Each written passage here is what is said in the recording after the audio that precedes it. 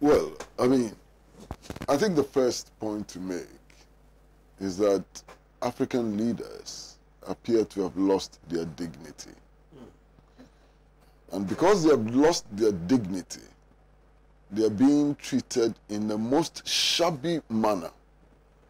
And they are being treated in the most shabby manner to their own applause. I'm embarrassed by this so-called meeting between the presidents of Nigeria and Kenya with the U.S. Secretary of State. It's embarrassing. Now, one, since Joe Biden came to power, he has been all over the world, meeting his colleagues, foreign ministers, and so on, of smaller countries. Countries which don't have the endowment of Nigeria. Nigeria is a major country. It has a population in excess of 200 million. That is what Nigeria is. Nigeria exploits 2 million barrels of oil a day. Nigeria is a major player in world affairs. Anthony Blinken is not talking to the Nigerian foreign minister. He's talking to the president. You understand? It makes me sick. Quite apart from that, Blinken has been all over the world, traveling all over the world, meeting people, discussing American foreign policy and so on. When it comes to Africa, he says, no, I'm not traveling. We'll do Zoom call because I'm afraid of COVID-19. What rubbish. Is Africa the epicenter of the pandemic? We are not. His own country is topping the world in terms of the figures. And then when it comes to Africa, he will not even travel to meet the heads of states. He will do Zoom call with them, and they are happy. Unbelievable. You put that aside. What right has the United States of America got to be defining who Africa's friends are? Africa's friends will be determined by the African people themselves, not by the United States of America. In the days when we were struggling against apartheid, in the days when we were struggling for national liberation and so on, where was the United States of America? The United States of America worked against our interests. The United States of America worked for the colonialists, worked for the racists, worked for the apartheid. How dare them turn around and tell us who our friends should be or who our friends are? They should listen to Nelson Mandela. When they made noises about the relationship that was being established between South Africa, after apartheid, and Cuba, Nelson Mandela told them in plain words that they have no right to tell them who their friends were. And that South Africans are keenly aware of the fact that when they were in the trenches, Cuba was there with them, the US was not there with them. This is Nelson Mandela. And this holds true even today. The United States of America would not tell us who our friends are. We know our friends. We know our problems. We have the capacity to solve our own problems. We may need friends, but we need friends who understand the conditions in which we are. We need friends who are not going to impose their culture, their understanding of the world and so on us. Why?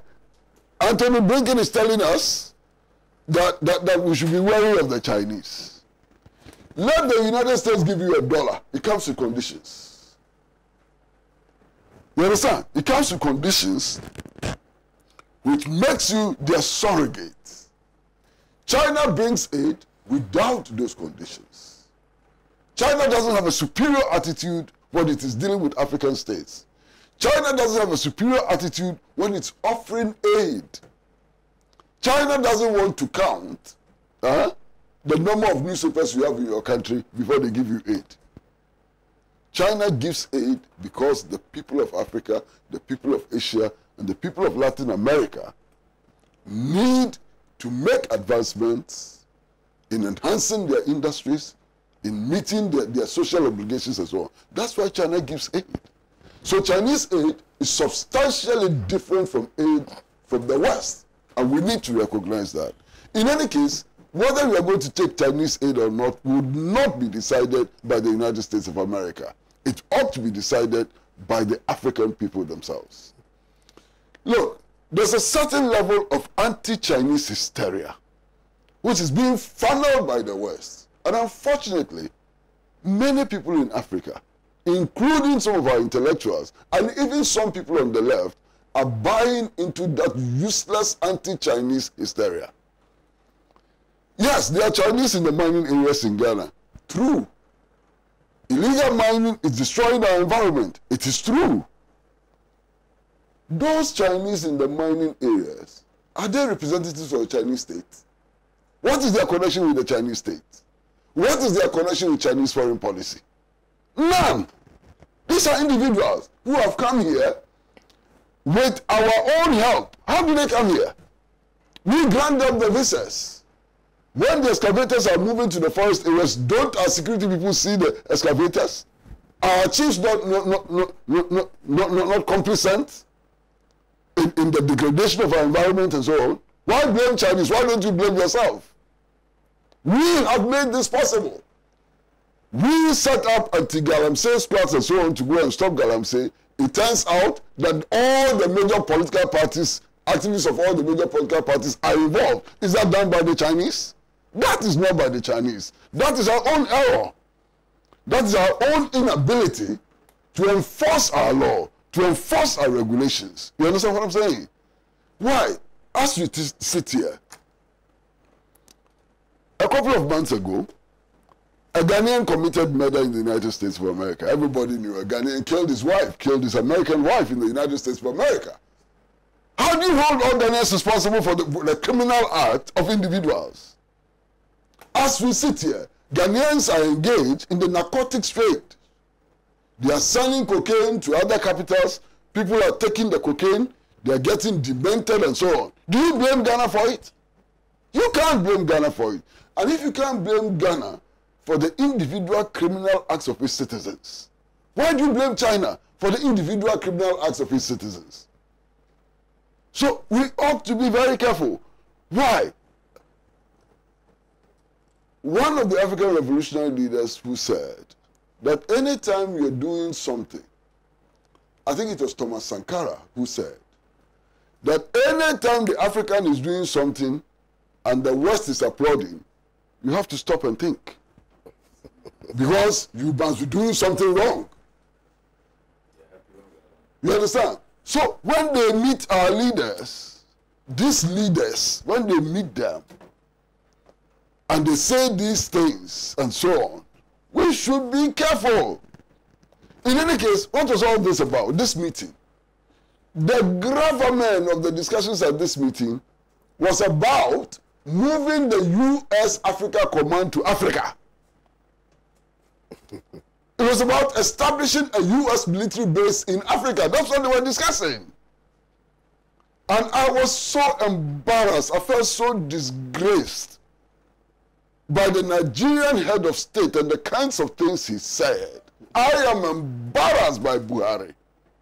Listen, when Buhari was campaigning to replace Goodluck Jonathan, what did he tell the people of Nigeria? That he is a former general, an astute general, and that if he got power, he will be able to stop the operations of Boko Haram. Is that not the promise he made? Now the same Buhari is telling us and saying, hey, I raise my hand, we can't fight Boko Haram. America, come and fight Boko Haram for us. He should be leaving office. He should be leaving office. He has not fulfilled his promise to the Nigerian people. In any case, if Nigeria, a giant in Africa, Nigeria is a giant in Africa. If Nigeria cannot deal with Boko Haram and has to go and beg Anthony Blinken to bring soldiers into Lagos and Abuja and other places to fight Boko Haram, then what would other countries do? What would Gambia do and so on? We are walking back into the embrace of our slave masters. We are walking back into the embrace of our neo-colonial and colonial oppressors and exploiters. That is what we are doing. And these African leaders are doing that without blinking an eye, without any shame. What an embarrassment. Look, some time ago, it was in the early 2000s, if you all remember, the US president was visiting Senegal. And to my surprise and horror, the US embassy actually issued a statement saying that African leaders who wanted photo opportunity with their president, they should go to Senegal. And to my horror, African leaders started jumping onto aircrafts to go and take photographs with the US president in Dakar. Look at our leaders. Photo opportunity. Our leaders are looking for photo opportunity. Look at our leaders acting like babies, like day nursery boys and girls. So embarrassing. Africa will determine its own friends. Africa will determine its own path to development. Africa will take instructions from nobody. Africa will take instructions from nobody about who our friends should be and who our friends should not be. Africa will take no instructions from nobody about what our development pattern should be. And the African leaders who want to act as house niggers must understand that the African people will not allow that to happen. We need leaders in Africa who have a vision of prosperity for the African people, a vision which deepens the independence of the African continent, a vision which unites the African continent in a struggle against poverty, in a struggle against underdevelopment, in a struggle for prosperity. Leaders who are lying prostrate before the forces of imperialism, begging for soldiers to come and deal with insurgencies in their countries and so on, are no leaders at all. And they will be rejected by the masses of Africa. They will be replaced by the forces in Africa, the forward-looking forces in Africa, who want to build an Africa without a bomb, an Africa without a foreign military base, an Africa capable of standing on its own amongst the continents of this world. I'm embarrassed by Buhari and the Kenyan leader and the manner in which they have degraded us and stampled on our dignity. It's embarrassing.